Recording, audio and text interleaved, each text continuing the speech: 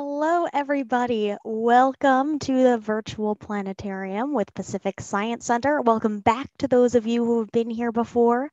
My name is Marissa, and today we're going to be talking about stars. I'm going to give a brief introduction to the constellations you can see tonight and tell a couple of stories. And then co-hosting with me today is Adrian. Adrian, do you want to introduce yourself and what you'll be talking about? Yeah, my name is Adrian, and I'll be talking about specifically the Mayan star culture, a lot of things Mayans discovered hundreds of years ago, and some of their stories. And I'll share those with you today. Fantastic. So let's get going. Oh, one more thing for those of you who haven't come around to one of our virtual planetarium shows before, you should notice a live chat box up in the corner. Because this is a live show, we are here to answer any questions you might have during it. So if you have a question, go ahead and type it into that chat box, and we will try to answer it if we can. All right. If we don't answer your question, feel free to add it in the comments below the video later on, and we'll try to get an answer to you later. Now let's get going. I'm going to share my screen. There we go. So you should all be able to see a field right now. Right now, the coordinates for this are set in Seattle. As you can see, the picture was not taken in Seattle. It was taken in a field somewhere. I think somewhere in France, but I don't know that for sure. And right overhead, we can see the sun because right now we are looking at the sky in the daytime. But this is a show about the sky in the nighttime. So I'm going to do something we can only do with planetarium software, and that is fast forward through time. We're going to let that sun start to sink. It looks like the sun is moving across the sky, but it is in fact our planet that moves. Our planet spins around and the sun shines on different parts of it. There we go. And right now it's going to go shine on the other side. And we're going to see that nighttime sky. And I'm going to pause right about there. So looking up right now, we can see the moon. I'm circling the moon right now with my cursor. If we go up a little bit, we can see the names of a few different stars. If we look over to the side here, we can see Jupiter right at the horizon. Right now it's set for about midnight exactly. So right at midnight, Jupiter and Saturn are going to start to come up sort of to the southeast. And if you stay up real late tonight, you should be able to see them. I'm going to move us over this way. Here we go, because I want to point out a few groups of stars here. So I always like to start out my shows by pointing out the first group of stars I ever learned how to find, and that is straight ahead right here. It is a group of 7 stars in the shape of a long-handled ladling spoon. So 1, 2, 3, 4, 5, 6, 7. A group of stars you might know by the name of the Big Dipper. Now, this is part of a larger constellation. If we add these stars down here, and these stars over here, and these stars over here, it starts to take shape as something different. I'm going to bring up some lines to connect those dots and help you see it. There's a lot of lines up, so I'm going to zoom in a little bit on this guy. There we go. So I always like to ask people what this looks like. I've heard folks say it looks like a frog or like a headless pirate who's waving and has a peg leg. But many different cultures across the world have seen this as a bear. Here's the legs of the bear. Here's the head of the bear, and here is the bear's tail. And the Greeks called it Ursa Major, the big bear. I bring up some pictures here, you can see it a little bit better. Now you might notice something kind of funny about this bear. It's got bare paws, bare face, bare tail, although this tail is looking a little bit different from other bears. It's got a big, long, fluffy tail. And if you look over to the side here, the Little Dipper is another bear with another really long tail. There's a lot of stories to explain why this bear might have big, long, fluffy tail. I know in the Greek story, they got picked up by the tail and swung around a couple times, then thrown up in the sky, and that stretched their tails out. And I'm going to turn that picture off here. What I want to do is get us all sort of oriented to know where we are right now in space, help us sort of find our bearings. So a great way to find your bearings is to start with the Big Dipper, and then you can use it to find a very special star. I mentioned earlier that our planet moves. We're facing different parts of space at different times of the night or day. And because of that, the stars appear to move across the sky. But there's one star that does not move, it stays put. The very tip of our planet, the North Pole, is tilted towards it, always towards the same direction. So, because of that, that star stays in the same spot. They call that the North Star, or Polaris if you want to use the fancy name. And you can find Polaris by using the Big Dipper. So, what I want us to do is look at these two stars right here, Merrick and Doobie. Those are their names. And you can draw a line from Merrick and Doobie straight ahead. It's about 5 of these spaces, the spaces between Merrick and Doobie, 5 of those spaces away. 1, 2, 3, 4, 5, more or less. And that right there is the North Star, the very tip of the tail of the Little Dipper. So if you found the North Star, you found the Little Dipper. Awesome. So now I'm going to move us a little bit. I want to show a few more constellations on the other side here. Here we go. In the spring, there are a few major constellations that you can spot using the Big Dipper. Once again, I want to start with the Big Dipper. So here's the tail now of the Big Dipper. If we sort of arc from that tail over this way, we reach the star Arcturus. So what I always like to say is you arc to Arcturus. And Arcturus is part of a larger constellations the Greeks called Boötes, or Bootes, Boötes. I never quite know how to say it. Here's the lines here. Here's the picture. As you can see, Boötes is a guy holding a sickle and a spear thing. I believe he was put in the sky, according to the Greeks, because he invented the plow or something, and that was like a reward as you get put up in the sky. I've noticed that the Greeks like to say that all of these people got put in the sky most of the time by Zeus, and for a lot of different reasons. So Zeus's sort of solution to every problem is to throw people up in the sky. For the bear, it was a punishment. For Boötes, it was a reward. For a lot of other people, is a lot of other different things. Got a problem, stick them up in the sky, according to Zeus. Let's turn off these right here. There we go. So you can arc to Arcturus. From there, you can speed on to Spica. So once you draw that line from the tail of the Big Dipper over to Arcturus, then you just kind of go down in a straight line to Spica, which is another star, part of another constellation called Virgo. Let's bring up that picture real quick. Virgo is what the Greeks called her. Many different cultures associated her with a harvest goddess or fertility goddess.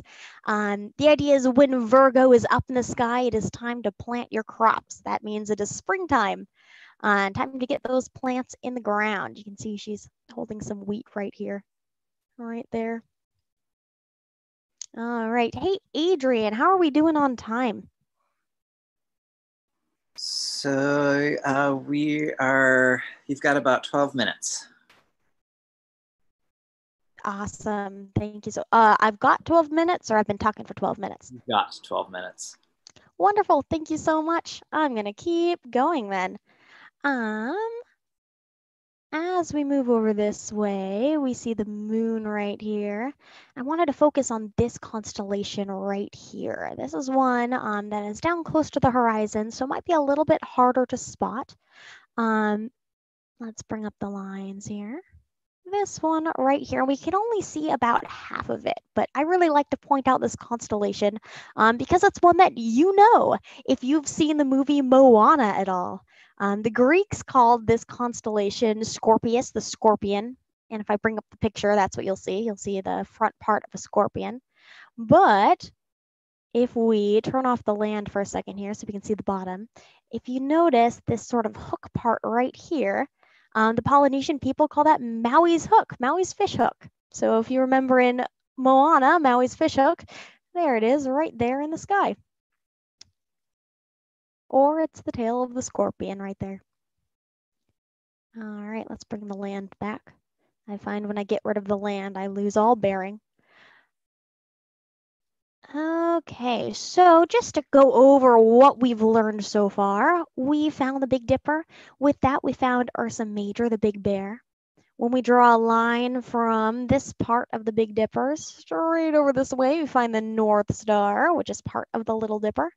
And then if we go in the opposite direction, if we draw a line from the tail, we can arc to Arcturus and then speed on to Spica. Now, if we go underneath the bear, sort of this way, we find another constellation. I'm going to zoom in on it. I can always find it by its backward question mark head and its triangle tail. A lot of people say this looks like a mouse, which I can really see. I really have to bring up the picture to see what the Greeks thought it was, which is a lion, the lion Leo. His face is kind of disappearing behind that bush right there. Let's get rid of the land again. There we go. The lion Leo. Now, similar to Ursa Major, the big bear, this is another one of those constellations that was seen as the lion by totally separate cultures. It's really cool. Some of these constellations have been seen as the same animal by cultures that didn't interact, that are totally different parts of the world. And some anthropologists think that's because these constellations are so old that they go back to when these separate groups of people came from the same place. Really, really, really old pictures in the sky. Here is Leo right here. Underneath it, you can see Regulus is sort of the bright star in it. There's an Arabian story that involves Leo. I'm going to take away these stars real quick. The Arabian story involves a gazelle, and it uses these three groups of stars, these two right here, these two right here, and these two right here. They're sort of the toes of the big bear. And according to the story, there was a gazelle that was drinking at a pool of water. The pool of water is this group of smaller stars right above Leo. So the gazelle was drinking at the water, and then a lion laying nearby lashed its tail back and forth, and that scared the gazelle. So it leaped up in the air, and it landed 3 times. 1, 2, 3, and then it dashed away. So these groups of stars here are called the 3 leaps of the gazelle. I know there's a story I wanted to tell about Arcturus that I forgot to mention earlier, so I'm going to jump back real quick. So the Greeks called this constellation Boötes, and right now all the constellations we're seeing, or many of these constellations we're seeing, the names come from the ancient Greeks.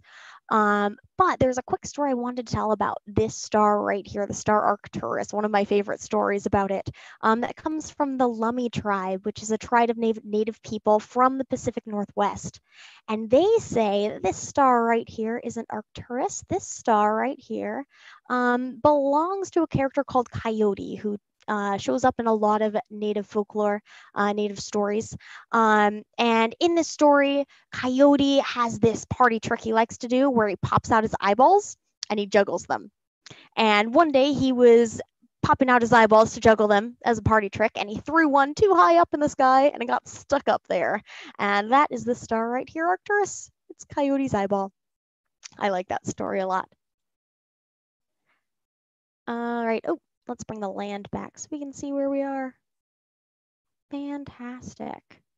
So we've got Leo, we've got Scorpius or Maui's fishhook, we've got the big bear, we've got the little bear, we've got Boötes, we've got Virgo. Now there's one more thing I wanted to talk about. I'm going to fly us over to the other side over here. Excellent. This is a group of stars that are going to become more prominent over the next couple months. So as we go into summer, these stars will be easier and easier to spot. And they are called the Summer Triangle.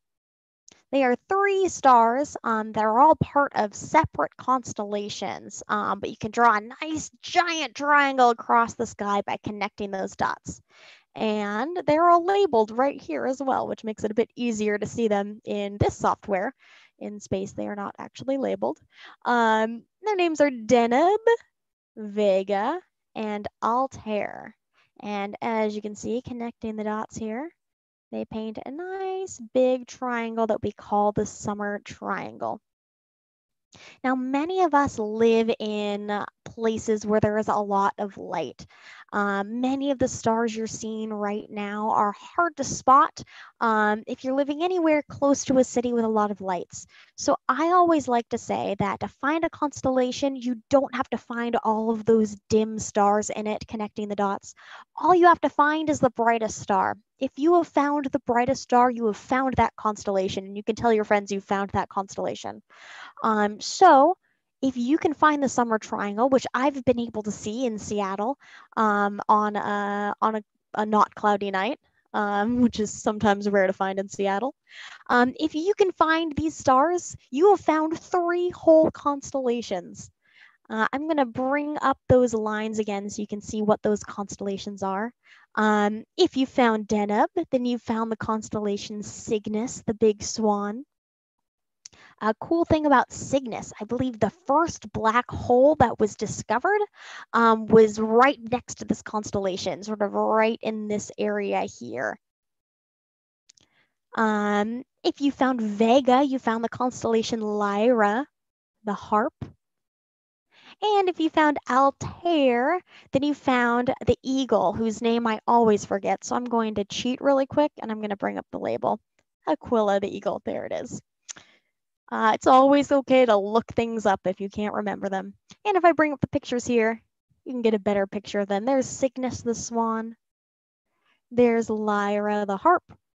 And there's Aquila the eagle, 3 whole constellations. All right, so we've spent a lot of time looking at Greek constellations, ones that you might be more familiar with, but I am going to pass this off to Adrian so he can talk about Mayan star culture. I think it's so important to remember that just because the Greeks said that these stars made these pictures and gave them these names, doesn't mean that everybody thought that. There have been many, many, many cultures across the world who all looked at the same stars and found different pictures in them. So, Adrian, I'm going to stop sharing my screen and I'm going to pass it over to you. All right, great. So let's go ahead and take a look at what I've got going on my screen over here. Great. So, above all else, the Mayans liked to track how the sun would move. They had very specific buildings that would find out where the sun would rise on certain days and where it would rise other parts of the year. Now, we're going to watch this on a very specific day because the Mayans got so good at tracking how the sun moves across the sky. Let's actually take a look at that really quick. So you see this line right here? That is called the ecliptic. And that is how the sun, the moon, and all planets travel across the sky. They all go across this line. And the Mayans nailed down how this would move. They got so good at tracking the sun that they also were able to track a very specific event. So let's advance time and see if we can figure out what's going on here.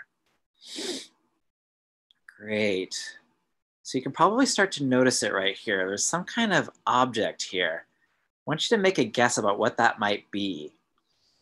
And you see this object is going right in front of the sun.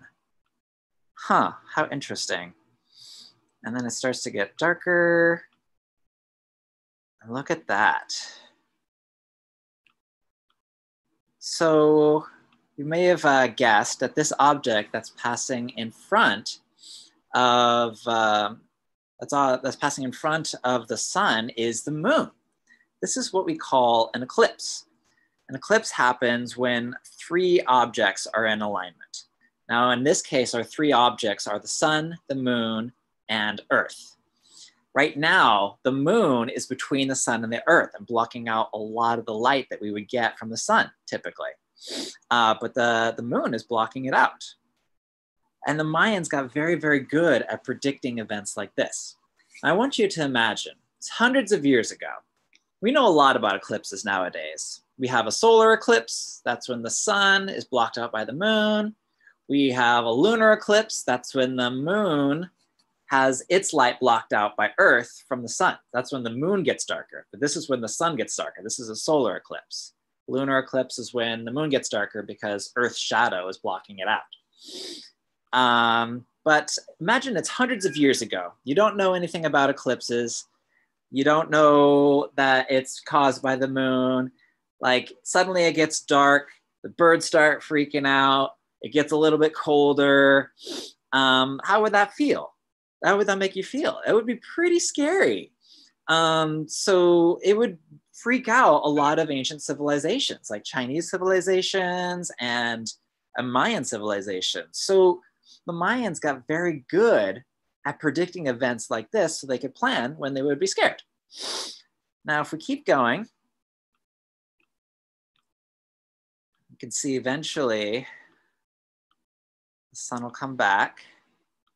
There's our ground, getting more light. Now let's go ahead and take a look at what the Mayans saw in their nighttime sky. So there goes the sun dipping below the horizon. Great, awesome. All right, so if you look closely at the stars, it's not as obvious as I want it to be. Let's turn that up. So if you look closely at the stars, you'll notice that they're twinkling. See, that star's twinkling, that one's twinkling. But then, hang on. We've got a couple things here that are not twinkling. Make a guess about what those could be. We've got the stars that twinkle, and then we've got a couple things that aren't twinkling. What could they be? They are planets. This one right here is Venus, and this one over here is Mars. Now, in addition to tracking the sun across the sky, the Mayans also got very good at tracking these planets across the sky. Remember our ecliptic? The sun and the moon follow this path, but the planets do as well.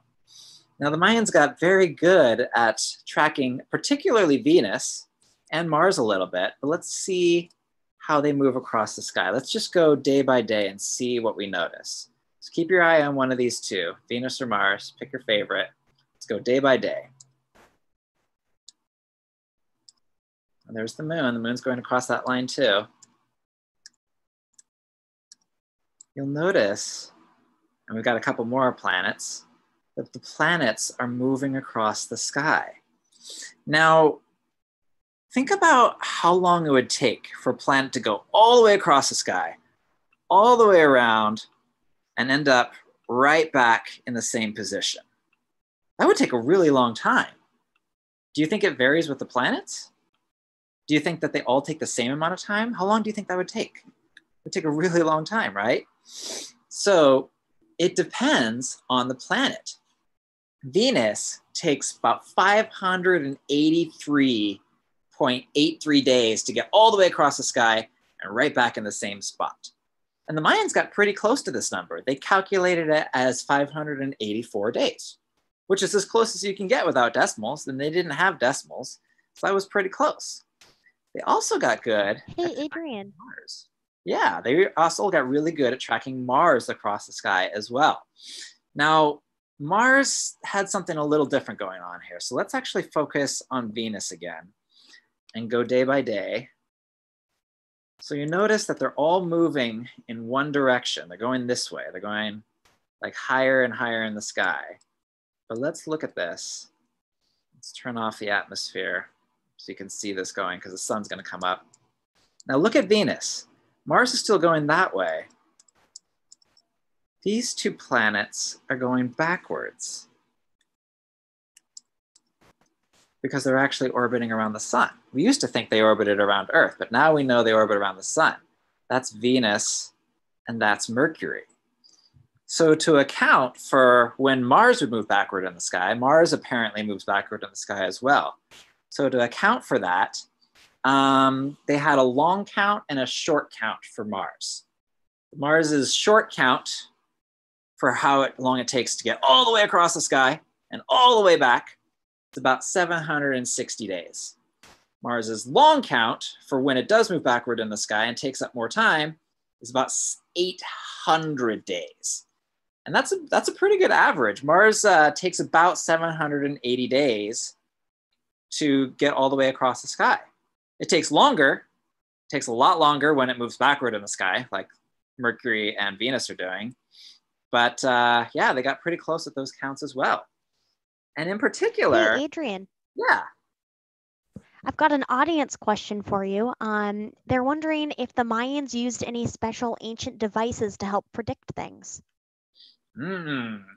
So not in particular. This was all basically observational astronomy.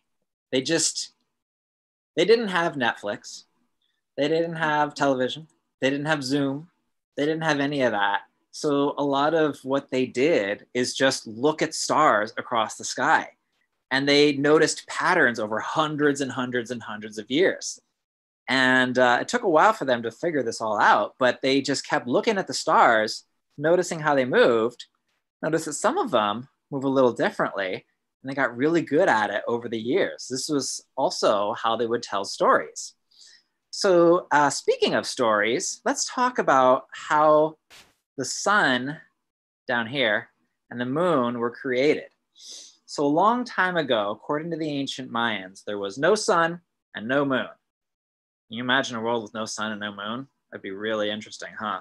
It'd be really cold, and I don't know, be really uninteresting without a moon in the sky. But there's lots of other stuff to look at. So, there were these two twins. They were called the hero twins. And the hero twins got very good at playing this particular ball game. But they loved to play it every day. They got really, really good at it. They played it every day with each other. And they were one of the best in the world. Now, the hero twins soon learned that their father had been taken to the underworld by the lords of the underworld, or the Zibalba. That's the name of the underworld, Zibalba. And so they decided to rescue their father. So they challenged the lords of the underworld to a series of trials. And they passed each trial. They went on many adventures and they won. And they eventually had to play this ball game that they just happened to be so particularly good at with the lords of the underworld. So because they were so good, they triumphed, they won the ball game, they defeated the lords of the underworld, and were able to bring their father back from Zibalba, or the underworld. Now, at that time, when they rescued their father, they became the sun and the moon. Zibalanke, one of the hero twins, became the moon, and Hunapu, the other twin, became the sun. So that is, according to the ancient Mayans, how the sun and the moon were created. The hero twins became the sun and the moon. And so when you see an eclipse, like we saw earlier in the show, that's the hero twins saying hi to each other.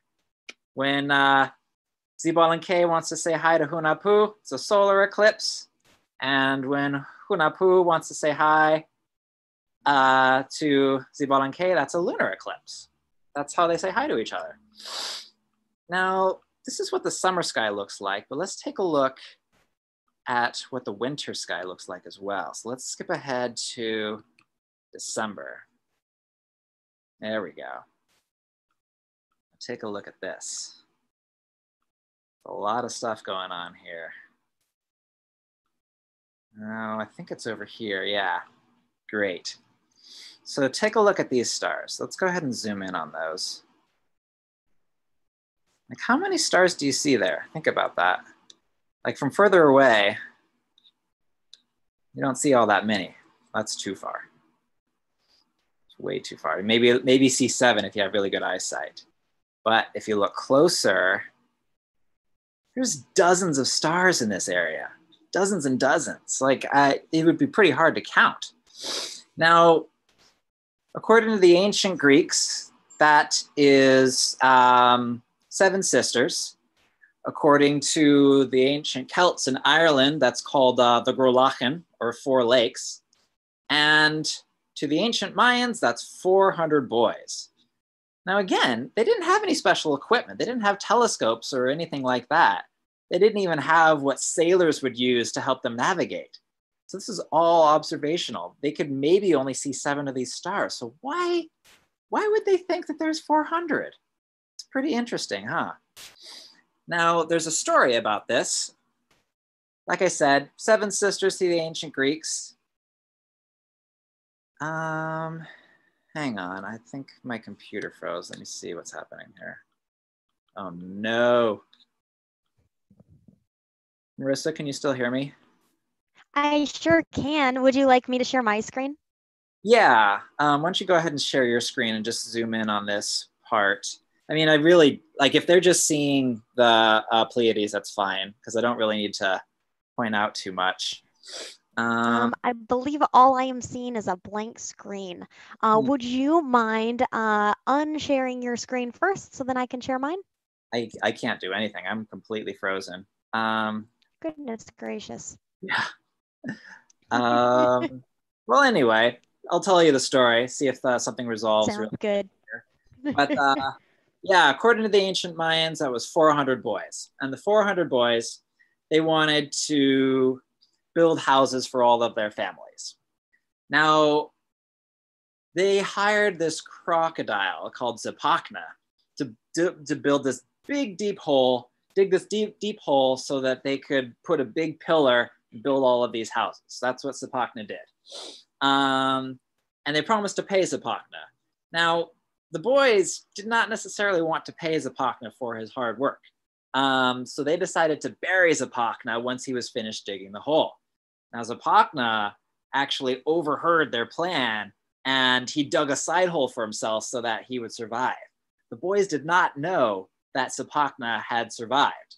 So once they put the big pillar in the hole and buried it, Zipacna started to eat away at the foundation and all the houses broke and collapsed. So the moral of the story is always do your chores. And if you're gonna hire a crocodile, always pay the crocodile after.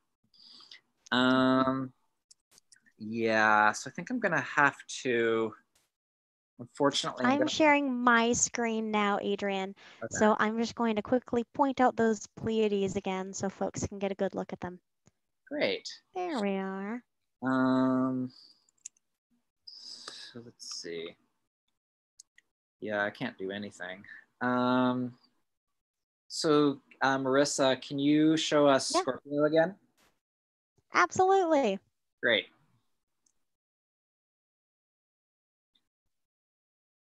Okay, I'm so going to do the quick thing and just type it in. sure. Scorpius. So remember that the ancient Greeks saw it as a scorpion.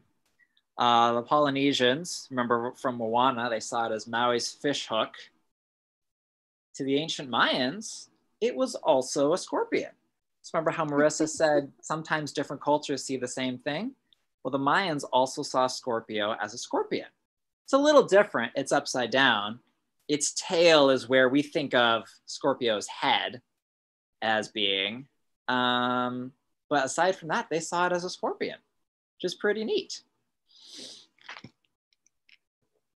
Do we have a time check, Marissa?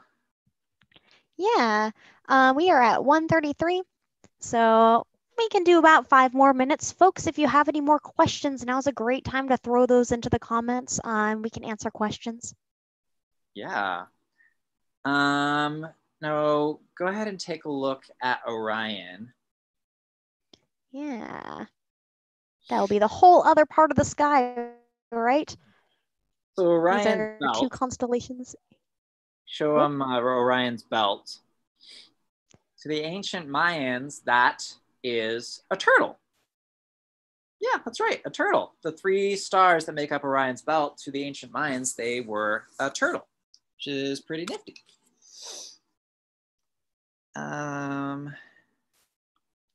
And then if you go, you can help me out with this. So you know how the Absolutely. Orion's belt slopes downward, Marissa? Yeah, right down like this. Yeah, so the bottom left-hand one is right here. Well, I don't know, I can't see it, but like if it's the bottom left one, it's right. So that is part of what they called the hearthstones. So if you also go to Orion's feet, those are the other 2 hearthstones. See how that makes up a triangle? I see, yeah. Yeah, so one of those is the star Rigel, right? That we would call Rigel. Yes, that's right. Which is one of the brighter ones in Orion, right? Mm-hmm. Yeah. So yeah, those make up the hearthstones. And if you look in the center of that, there's something that we call a nebula. And the ancient Mayans believed that this spot in particular was a place of creation. And I think that's pretty cool because nebula like this one in the middle of those three hearthstones is a place of creation. This type of nebula is a place where stars and systems like the solar system, systems of planets and asteroids and other things and comets are made. They're made in nebula like this in the middle of these hearthstones. Now, maybe the Mayans just got lucky. Maybe it's just a coincidence. But I still think it's pretty cool that they thought it was a place of creation because it is a place of creation. Hey, Adrian, so right now I'm zoomed in on this nebula so we can see it, and it looks pretty cool. There's a lot of different colors and stuff going around in there. Do you want to explain really quick what it is we're seeing? What are these clouds? So yeah, they are gases. They're gases in space, large collections of gases in space, way bigger than our sun, way bigger than our solar system. And the colors can indicate the different types of gas. One of them is sometimes helium. Another one is hydrogen. Helium, you remember you put in balloons, it makes them float. Hydrogen is a very dangerous gas. You can light it on fire. You don't want to breathe it in. It's not good. It's not fun. But those are mainly what make up stars. Those gases collect enough stuff, enough mass, as we call it, and they can become stars. And the stuff around them starts collecting stuff. The dust becomes planets. The other gases can become gas giants like Saturn and Jupiter. Those are both gas giants. They're planets made of gas. And that's how that works. Yeah, something I want to jump in really quick to say is that this nebula that Adrian was just talking about right here in Orion is something that you can see with the naked eye. So Orion is a constellation out in the wintertime. If you're up in the winter, out in the wintertime, and you find Orion's belt, and then you look underneath for those 3 stars in a row there, the middle one is that nebula, not just a star. Yeah. And speaking of creation, how much time do I have, Marissa? Just a few minutes left. Okay. Yeah, about I think 3. time. Let's talk about how the Mayans thought the world and them were created. So, all of the gods got together. There was a one-legged god of wind called Huracan, and that's how we get our name for hurricane, by the way. Hurricane comes from the word Huracan. Because it's a big windstorm, god of wind, Huracan. And then Venus was associated with a god called Kukulkan. So Kukulkan, Huracan was there. They all got together and they were going to build these beings that worship them. First, they made people out of mud. Now, as you might expect, the mud people didn't stay together. They fell apart.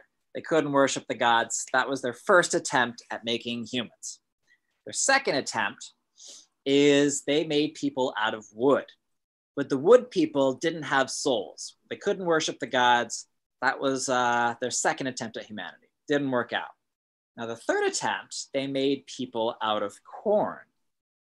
Now, this is what the Mayans believed that they were. They believed that they were made out of corn. Now, think about that. Why would the Mayans believe that they were made out of corn? It's kind of weird to think about, huh? But what was it that you think that they ate primarily? Probably corn. Yeah, they ate a lot of corn. So they believed they were made out of corn because they had to eat it so much. And that is how the Mayans believed the world and their entire civilization was created. They were the corn people. So that is how they believed their world was created. Cool. Awesome. Thank you so much. That's a great story. Now we are just about out of time, so I'm going to stop sharing my screen. Cool. There we go. And I think it thinks you're still sharing your screen. That's okay. Thank you all so much for joining us. Technical difficulties and all. I know I had a lot of fun. Adrian, did you have fun? Yes, I had fun. Wonderful. Have a great rest of your day, folks. If you liked this a lot, there's a lot more Curiosity at Home stuff on the Pacific Science Center website, so go ahead and check it out. There's a lot of older shows from the past few weeks that we've done, planetarium shows. Other than that, have a great rest of your day. Stay curious. Bye, everybody. Bye. Thanks for coming.